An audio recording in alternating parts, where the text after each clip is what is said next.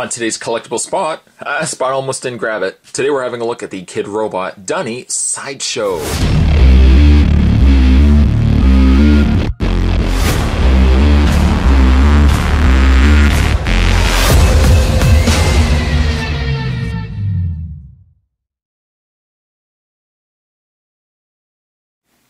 If you like Dunny, we now have Dunny with these sideshow characters.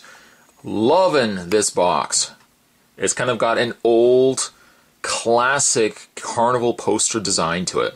Featured on the front is a faceless Dunny with a hat. If he reaches inside, perhaps he will find his face. I don't know. Same images on the front, on the top of the box there. Some of the characters featured inside. Look at this one. This one is awesome with the flames, although I don't think the flames are included. I really like this one. I love this one. This kind of, it looks like a bear. Possibly could be a bear. Some really neat designs. I'm hit or miss when it comes to the Dunny series. When you get the artists on board, they do fantastic work. Spot will not take anything away from the work that they do, but sometimes the designs are, very tattoo related, very heavily designed. I like how these actually represent more so characters. Some sort of strongman, luchador style character. On the other side, possibly a strongman. This guy is fishing and caught himself. Is that what I'm seeing here?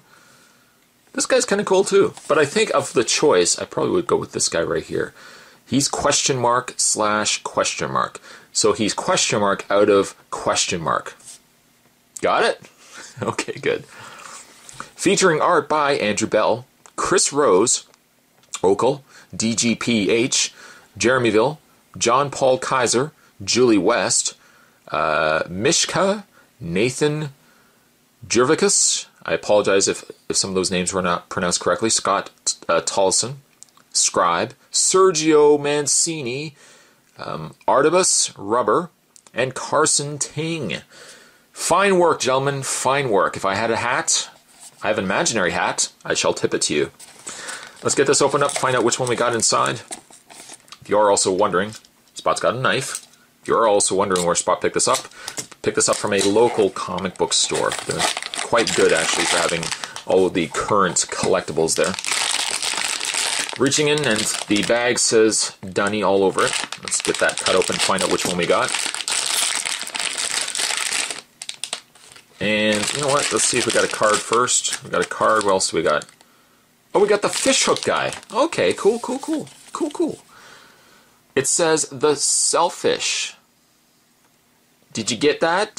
You got where they went with that? The Selfish. He fished himself. It says Red Moudica Studios. Sergio Mancini on the back. 2013 Dunny Sideshow. The Selfish. Very clever. I tip my imaginary hat to you again, Sergio Mancini. Let's open up the bag here. He comes with a small, not quite losable, but small fishing hook. Being ever so careful, pulling that out. There we go. And you got yourself an actual fishing hook with a real rope. On the bottom of the rope is a worm.